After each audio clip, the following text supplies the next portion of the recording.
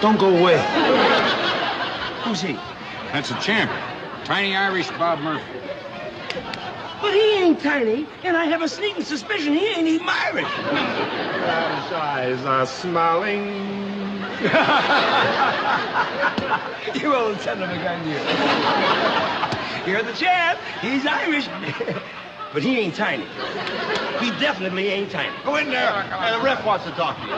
Champ, let me check that glove. You fella, give me a hand, will you? Sure. That's a good glove. Come on. Boys, this is a 15-round fight. And Don't bet on that. I have a dinner date in 10 minutes. I'll be showered, shaved, and dressed. And 5 minutes early.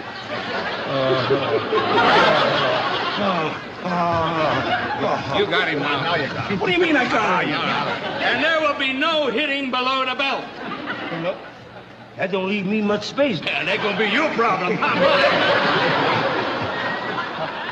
And if there's a knockdown, you go to the nearest neutral corner. All right? That's where I'm going right now. Where are you going? To the nearest neutral corner, which happens to be, for me, 125th Street and 8th Avenue. Later, you got him. Fight him, Whitey. Come on. Get in there. Get him in a clinch. We'll think of something. Don't worry about a thing. He's scared to death of you. Get him in a clinch. Yeah, we'll think of something. Don't worry. Look, I tell you what. Why don't you get him in a clinch? Because I already thought of something I told him before. I'm gonna leave. Don't kill me. Come on. Go ahead, Jim. All right, fight. All right, get him. Get him there, Joe. Hit him in the midsection. You got him now. You got Hit him him, in the Junior. midsection. That's it. Hit him again. Now you got him. Get him on the roof. That was a good one, Junior. Oh, that's a good one.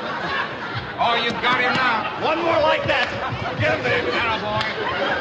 You got him. Now you got him. Come on. Hey, there's only one hope left.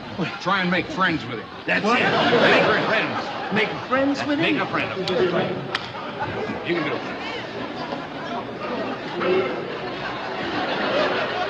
Hi there, sailor. New in town? Hey, it's no use. We better throw in the towel. Yeah, No, I wait. think you're right. Wait. What? Please wait. I think I got one thing that can take him by surprise. One last thing. Easy, bro. Come on. Come over here, bro.